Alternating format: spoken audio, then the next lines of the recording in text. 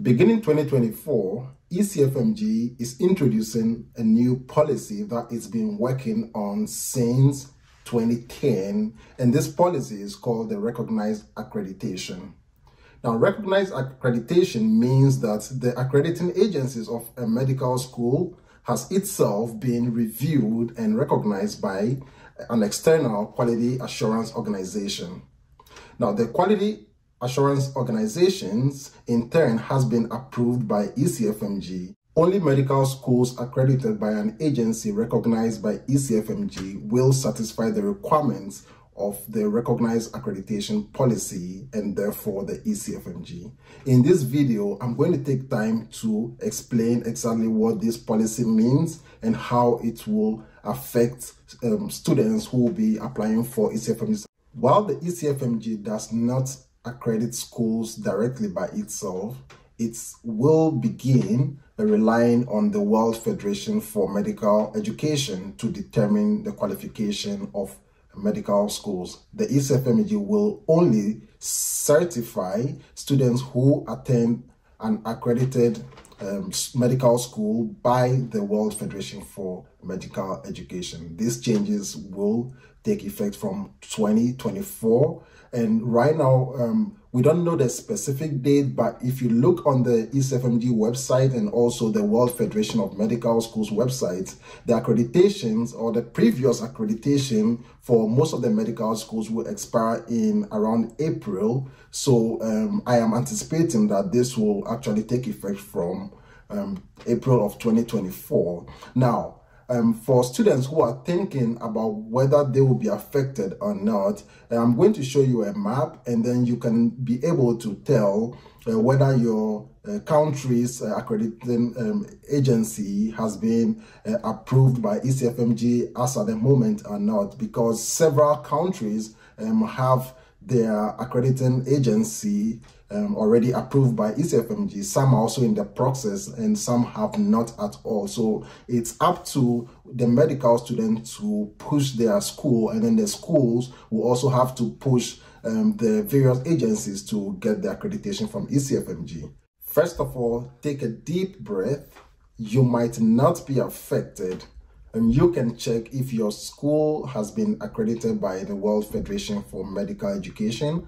I will put the link down in the description. You can click on it and then you can get the current data as at the time of this video.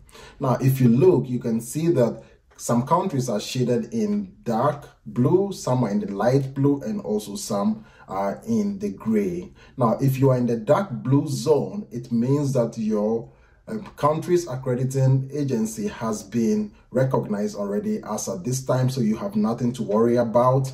Now, if you are in the light blue, then your country's accrediting agency is in the process of getting the new accreditation. So you should also not worry too much. It just takes time for it to be ready. And so countries who are in the gray zone are those who should be worried. So what you have to do is, hey, go to your medical school and let them know that these are the changes that are happening. So your medical school can talk to the accrediting agency.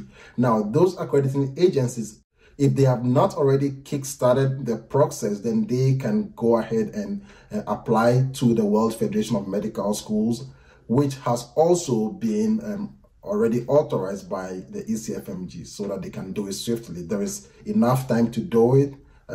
It's still about 16 months to go, so if they start it now, they can get it through before the deadline.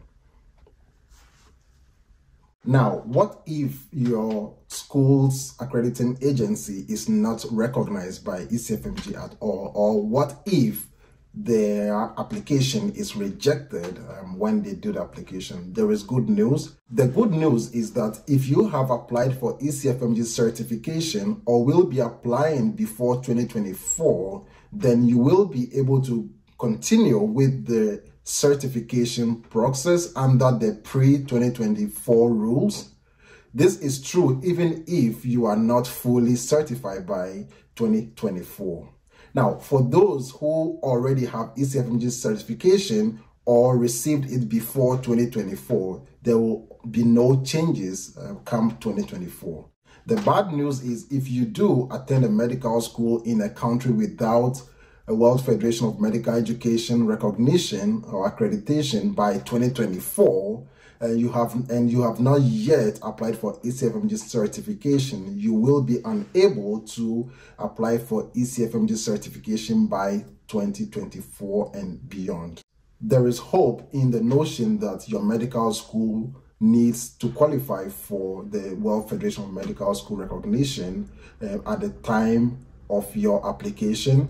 The application process for recognition is relatively, as I said earlier on, it's about 8 months to 12 months.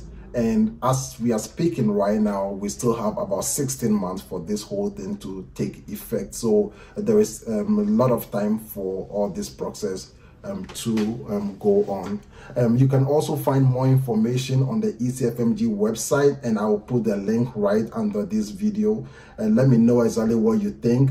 Kindly share this video with anyone who might need this information. Thanks for watching and subscribe. I'll see you in the next video. Good luck in your journey to become a doctor in America. Bye.